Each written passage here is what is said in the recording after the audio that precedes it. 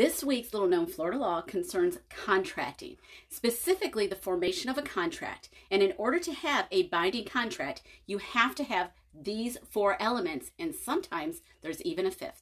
4 elements are agreement, consideration, capacity, and legality. Agreement simply means that all of the parties to the contract agree on the terms of the contract. There's nothing else to be discussed. There's a meeting of the minds. Second, consideration is the thing. What is it about? Is it about something physically being made, or is it about something else, a service? It's the subject matter of the contract. So whatever that consideration is, that is the subject of the contract. Capacity can mean either you have the legal age and mental capacity to enter into the contract, or you have the legal authority to actually sign on behalf of one of the parties. Element, legality, when we talk about that one, what we're saying is the contract or subject matter, that consideration is for a legal purpose. It's not a hitman contract.